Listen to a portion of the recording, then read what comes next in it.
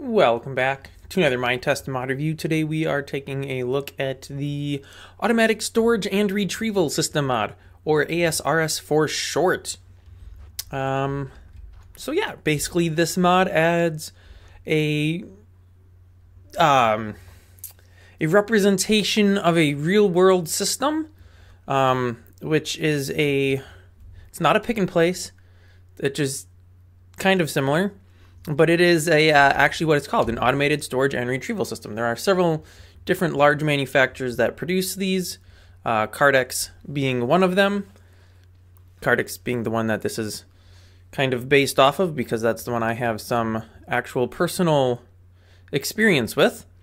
So essentially, we have a few things, and we'll take a quick look at the recipes here. We have the controller node, which is kind of the brains of everything.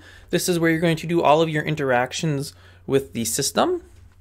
So it is crafted with a Mies block, some blue dye, because it has blue paint on it, a steel block, and 2 lift units. And the lift units, we can see here, are crafted with 8 steel ingots and 1 Mies crystal in the center. And then the storage cell, which you need these to actually store physical, well, I guess they're not physical because it's a video game, so you need these to store virtual items.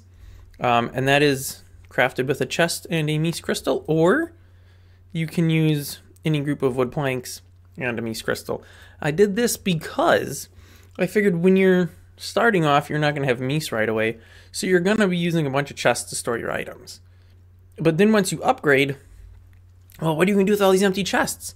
Well, this way you can turn them into storage cells for the system. So, to use it, you have to place the brains of the unit, and then you're going to need to connect a series of lifts and storage cells.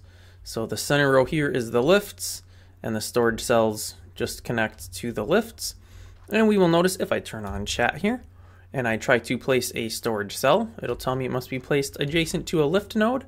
I can't place storage cells next to storage cells, and I can't place lift cells next to storage cells.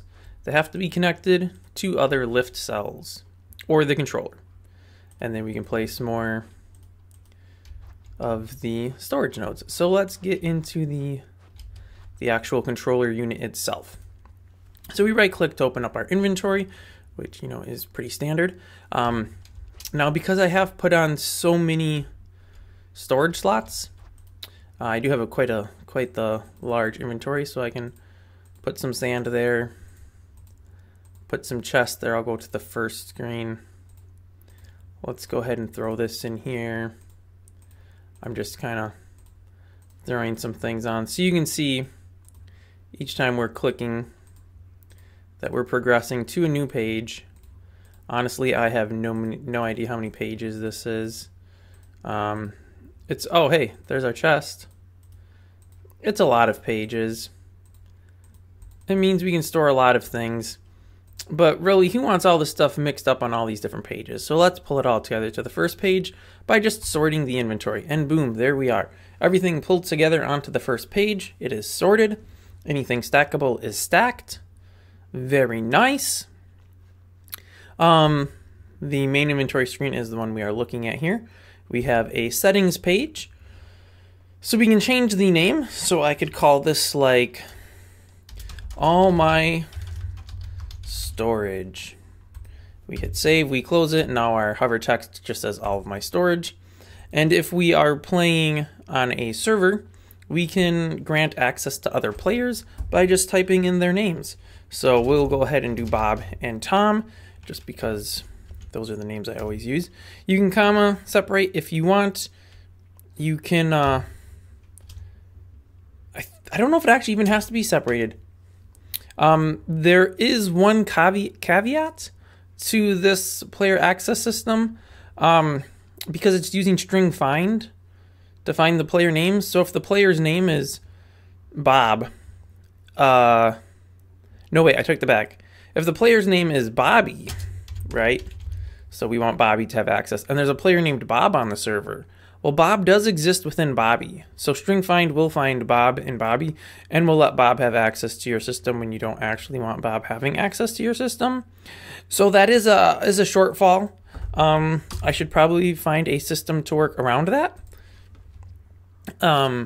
I guess you just use a protected area and have a locked door so people can't get in. So yeah, that's not 100% perfect. We can sort the system at any time on any page, even though we can't see it. So to prove that that actually works, I don't know why that's a big deal, but hey, look, it sorted it and we weren't on that screen. Woohoo! Debug information, it does what you expect, what the label on the tin says. Tells us we have 40 connected nodes, including storage cells and lifts. 13 of 520 slots are filled, and the internal system ID is single player 7. That I had to add in because there was quite the bug that was having issues. So this is just for personal debugging. You can pretty much ignore that screen. We have a help screen, which pretty much just tells you everything that I'm telling you right now. And then we can exit the dialog hitting the exit button here, or the power button rather. Or of course we could just hit the escape key. Or double click outside of the form spec. You know, all kinds of options to escape those. So then we just... Oh, I'm in creative, aren't I? Sure am, so that's really not going to work too well. We just chuck our items in. Shift click works as one would expect. We can shift click things in and out. We can search for things. Say we want to see our sand. Here's our sand. I can take my sand nodes, clear the search. We'll see that sand is no longer available here. We can resort it if we want. We don't have to sort it.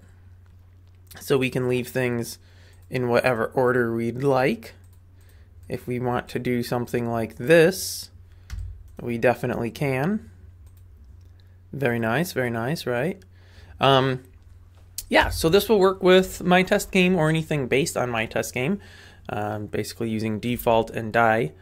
Otherwise, it should also work with MineClone or whatever version of it. I just added support for that, so by the time this video goes live, that should be pushed through onto Content Database.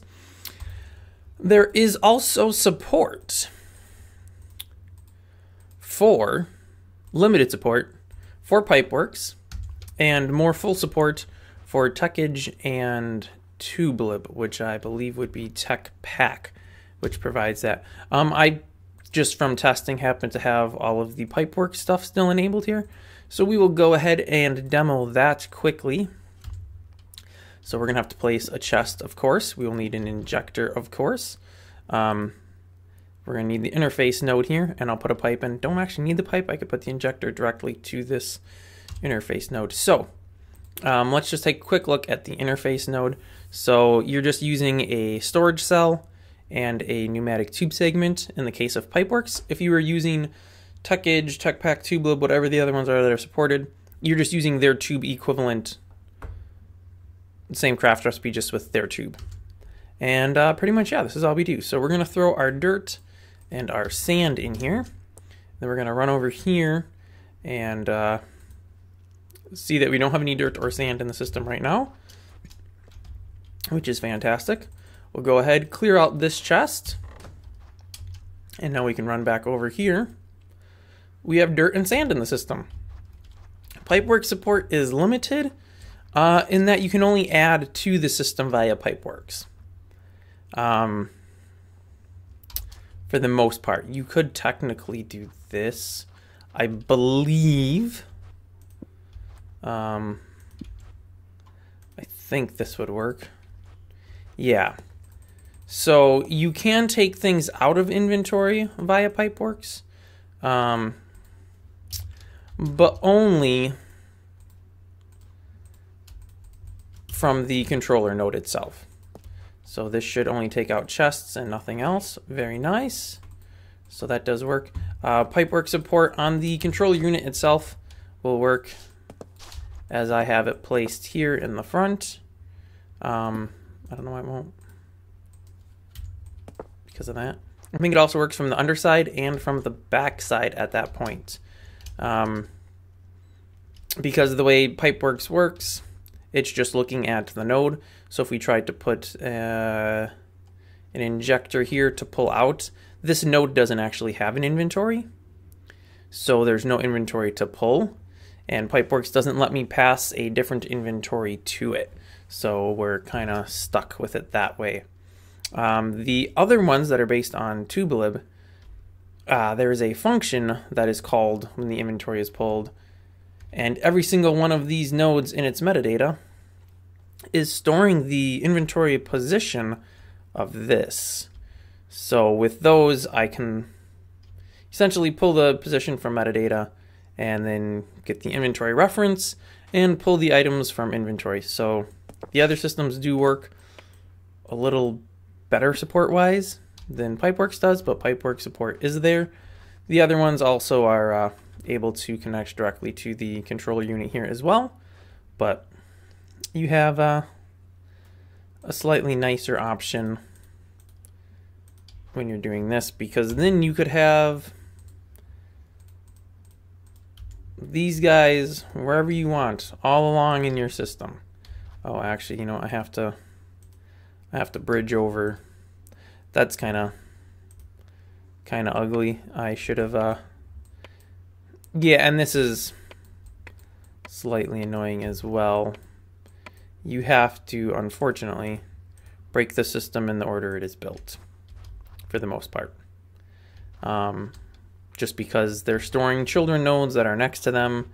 And so this one, in order to make sure that this doesn't become an orphan, I can't allow you to break this one until breaking this one wouldn't cause there to be any orphans. Same thing here. This would become an orphan if I broke this. We have to break that first. So yeah, that's a little thing. Also, and I have nowhere near enough inventory where this would become a thing, although I can just do this and it will become a thing. If you break your storage cells, when you get to a certain point, the system will tell you, hey, dum-dum, you can't break that because there's stuff stored in it. So that's good. See, but now if I take these items out, so now there's nothing stored in the system, that node can be broken. And then again, as I had mentioned previously, these do have to be taken down in the reverse order they were placed, for the most part. Because otherwise you end up with a broken system, and that ain't no good. So there you have it, the automatic storage and retrieval system mod for Minetest. Links will all be on my website, which will be linked down in the description below. Thanks for watching, and I will see you next time.